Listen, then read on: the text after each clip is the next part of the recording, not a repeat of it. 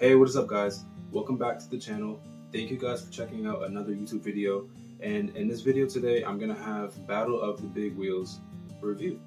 Let's get into it.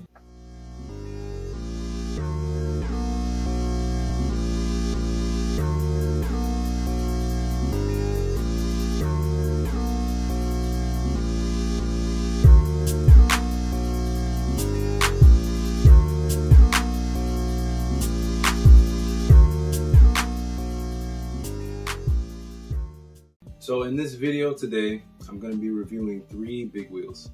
We're going to have the previous wheels that I reviewed on this channel, which is the Orangatang Dad Bods.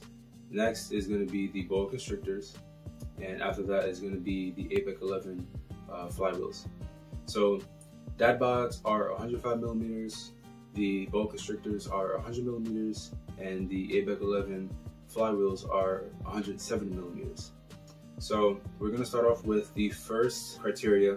Now, if you guys watched the last review that I did on this channel, you would have seen that I have 5 criteria to determine if a wheel is a good wheel.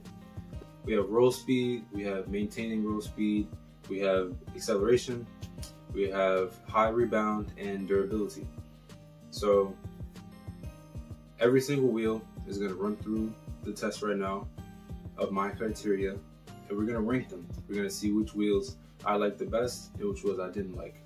So we're going to start off with the wheels that I reviewed most recently, which is the Orangatang Dad Bod wheels. So I'm not going to run through my 5 criteria for the Dad Bod wheels because I had already reviewed these in another video on my channel. So if you guys want to see that video, there will be a link in the description so you guys can go check that out. For the criteria here, just go ahead and watch that video. I'm not going to put it back in this one again.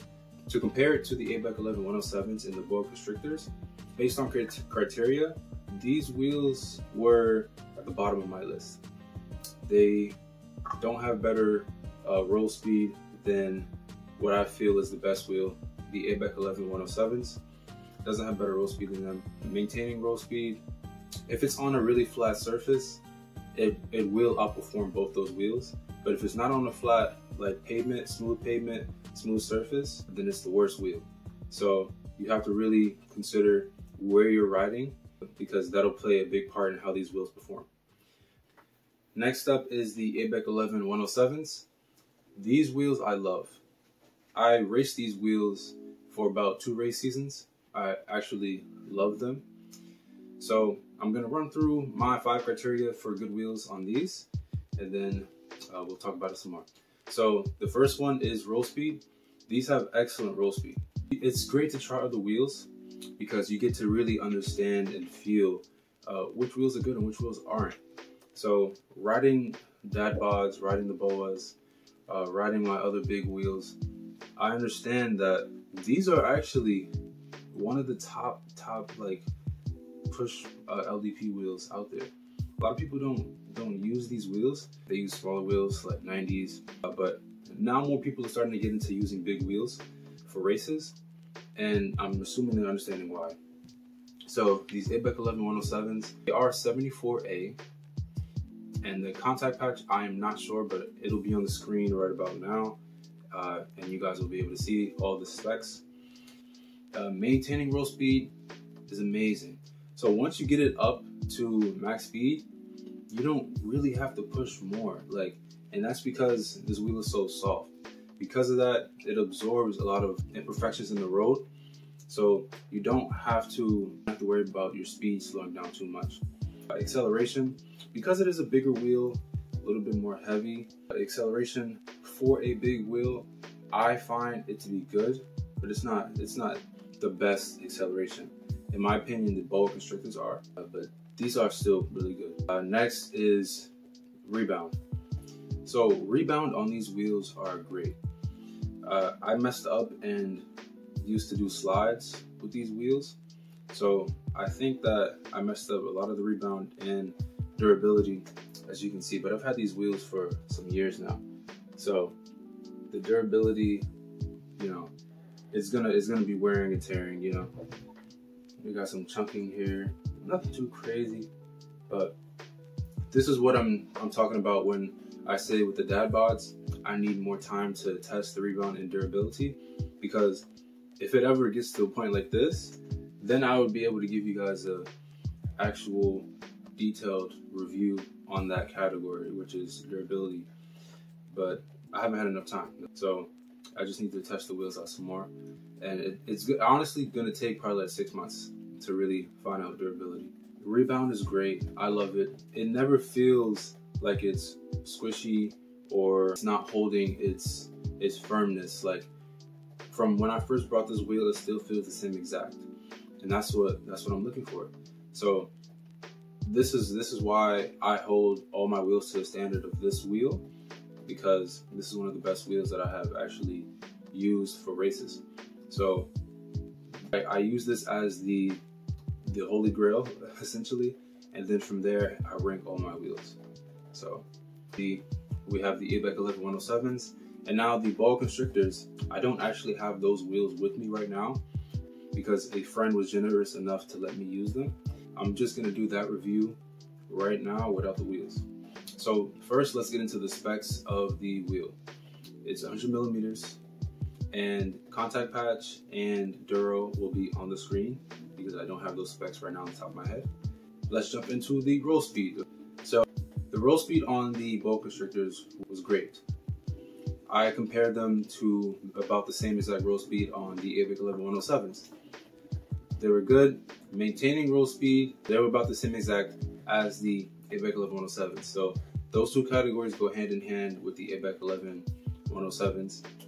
So I'm really pleased because those two criteria I hold to be most important in a LDP wheel.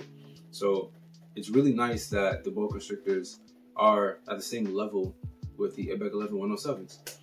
And now acceleration, they actually have better acceleration than the Abec 11107s and the dad bod wheels.